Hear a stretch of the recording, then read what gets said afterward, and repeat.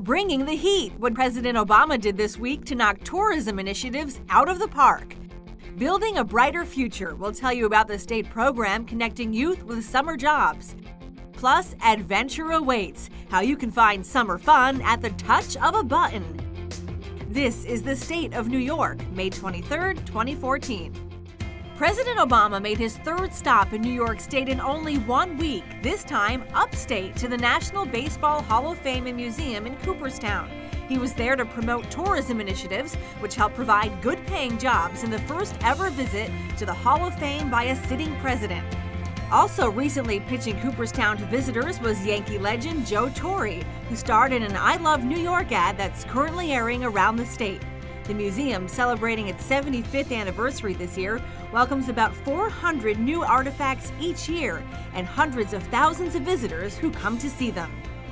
The Calgary Flames affiliate hockey team is bringing energy, excitement, and jobs to its new home in Glens Falls. The franchise, known as the Abbotsford Heat, is moving from British Columbia, Canada, to the Glens Falls Civic Center beginning with the 2014 season.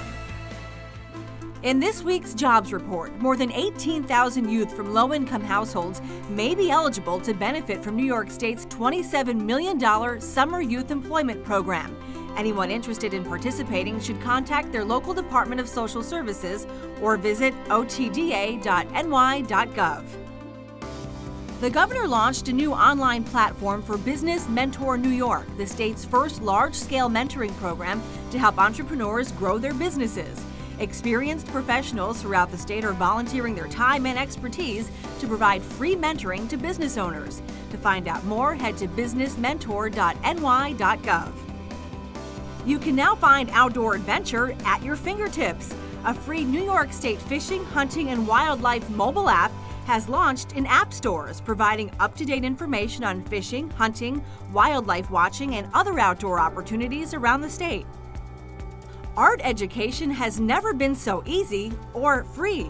New York City's Metropolitan Museum of Art has made more than 400,000 high-resolution digital images of its world-renowned collection available for download on its website, cost-free. To start your own collection, surf over to metmuseum.org. The Chevy Court State at the 2014 New York State Fair will be a little bit country and a little bit rock and roll. It was announced that Kelly Pickler will open Chevy Court on August 21st, and Joan Jett and the Blackhearts will perform on August 27th. Both shows are free. Tickets are still available for State Fair grandstand shows at etix.com. Head to governor.ny.gov to find out more about all of these stories and other news. Until next week, that's the State of New York.